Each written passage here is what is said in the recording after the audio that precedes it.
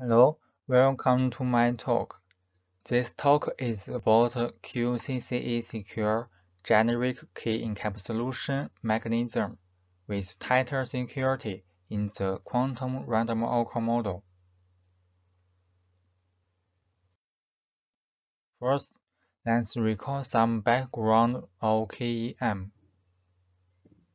The Fujisaki-Akamoto transformation is a well-known and widely used generic KEM.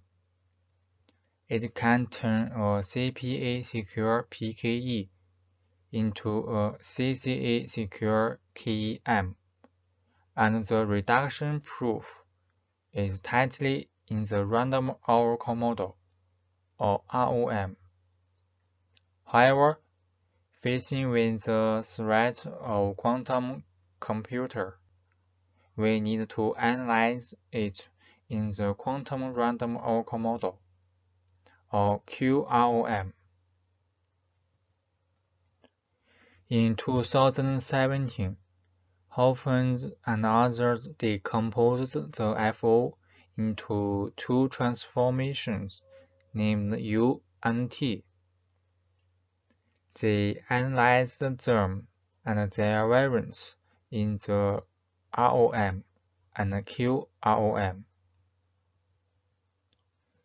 Several works are devoted to improve the reduction tightness in the QROM, but they all suffer from the square root advantage loss. Until last year, Kuchta and others gave an improved one-way to hiding lemma, named measure rewind measure, one-way to hiding. Using it, the loss is reduced to about d squared. Here, d is the query depth to the random outcomes.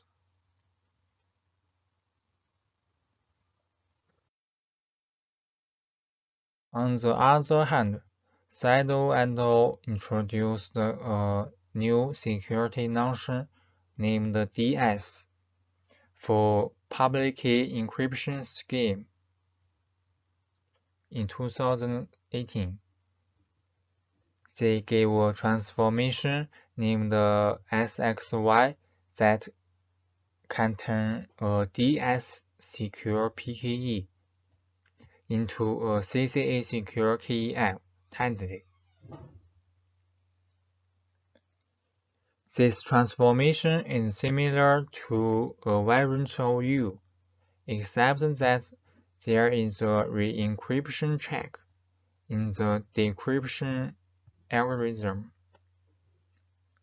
They also gave two transformations named KC and TPunk that can turn one-way or CPA-secure PKE into DS-secure PKE.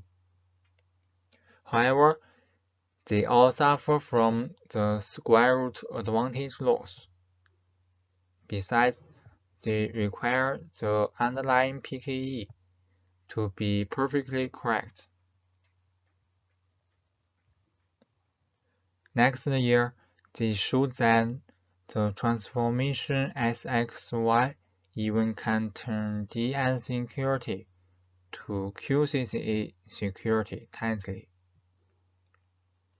QCCA is a stronger security notion than CCA. It allows the adversary to make quantum queries to the decapsulation oracle.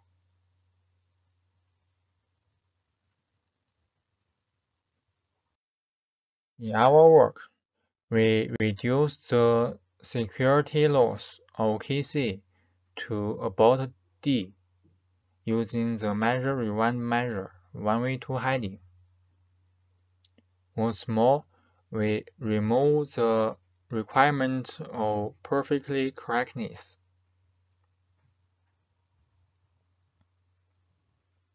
And we prove the combined transformation SXY, KC, and T can turn any CPA-Secure PKE into QCCA-Secure KEM with loss about d squared. The combined transformation SXY and KC can turn any one-way CPA-Secure deterministic PKE into QCCA-Secure KEM with loss about d. The following is a comparison of KEM from CPA security. We achieve advantages of previous works at the same time, and our proof doesn't need other requirements.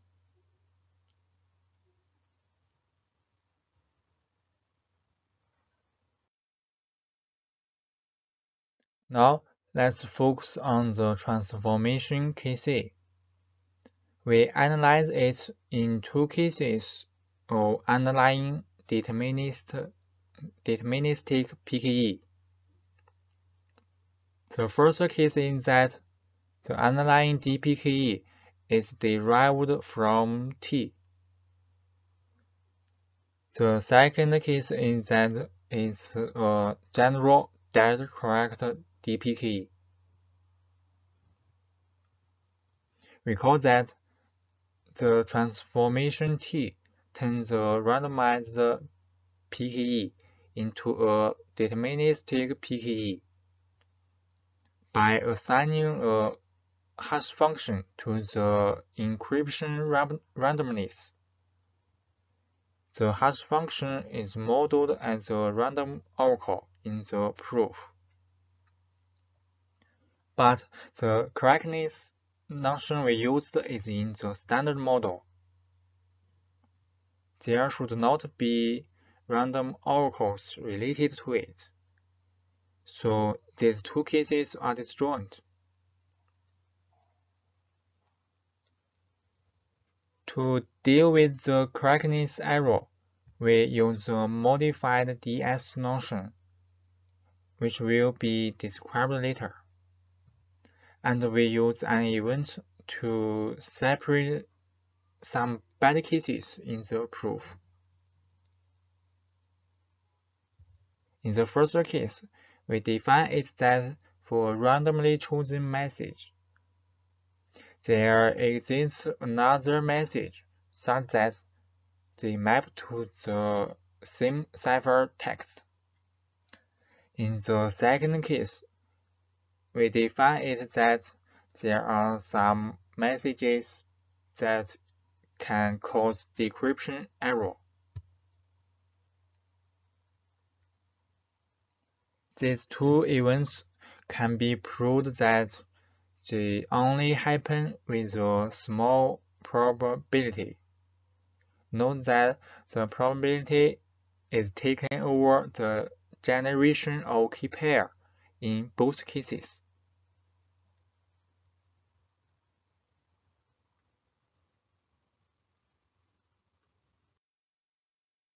Here we show the definition of DS. We say a PKE scheme is DS secure if there exists a simulator S given the public key as input, satisfying the following two requirements. The first is statistical disjointness, roughly saying that the simulator almost always outputs a wrong ciphertext. The second is ciphertext indistinguishability, roughly saying that for any efficient algorithm A, given the public key and the ciphertext produced from normal encryption algorithm of the simulator, it's hard to distinguish which is the case. In our proof, to cooperate with the bad event we defined before, we modify the first requirement to disjointness. Specifically, we remove the maximum and consider it in the average case. Then we can prove that if the bad event doesn't happen, the probability of disjoint is very small, and the disjointness can be proved.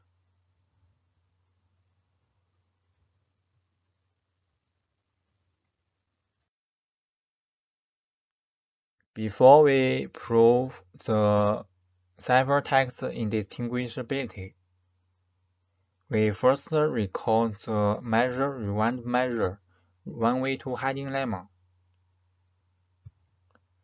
Let G and H be two random functions with domain X. G is the random value, S is the subset of X. G and H are equal except for the points in G set S.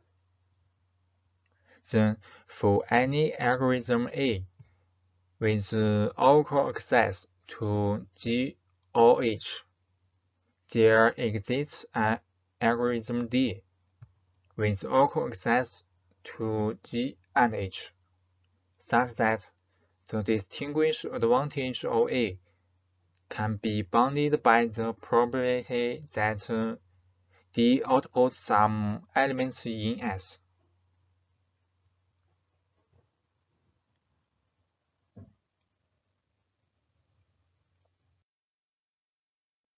Now, we try to prove the ciphertext indistinguishability.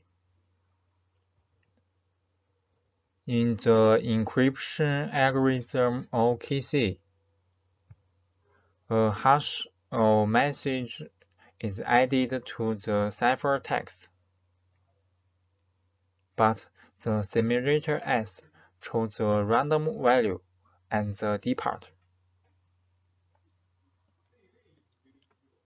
To prove the DS security, we may want to define a function h prime to be h, except for the point m star, so that we can invoke the measure rewind measure one-way to hiding to construct a one-wayness attacker against the underlying PKE. But m star is not given to the adversary. H prime cannot be simulated directly. However, we can replace m star with a set in which are messages that can be encrypted to the challenge ciphertext. With this definition, H prime can be simulated by testing whether the queried message is in this set or not. Then the ciphertext indistinguishability can be proved.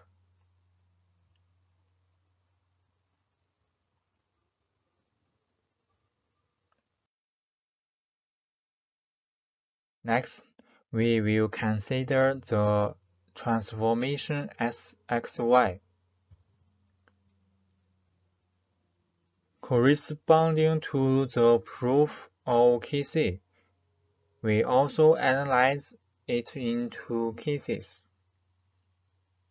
The first case is that the underlying DPKE is derived from QC and T. The second case is that it's a general direct DPKE.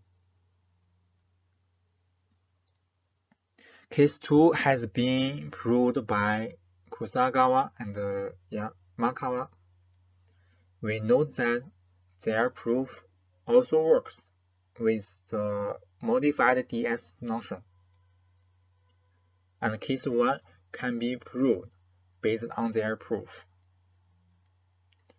Specifically, to deal with the correctness error, we insert two intermediate games into their game-based proof. In the first game, we replace the hash function g from t with g prime that only outputs good randomness. In the second game, we change g prime back to g. This method is used in many works, and the distinguished probability can be bounded by a lemma, named generic distinguished problem with bounded probabilities.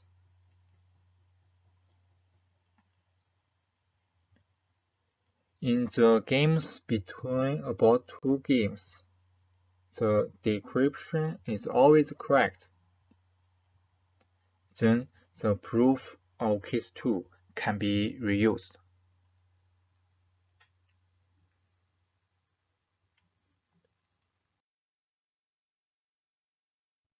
Finally, we can combine above results, getting that the combined transformation Sxy, Kc, and T can turn any CPA-secure direct correct PKE into a QCCA-Secure KEM with loss about D squared.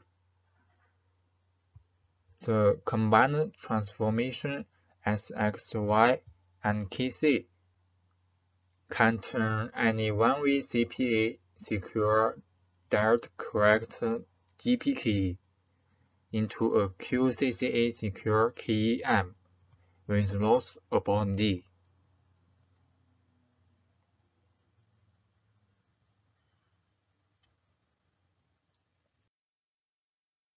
Thank you for listening.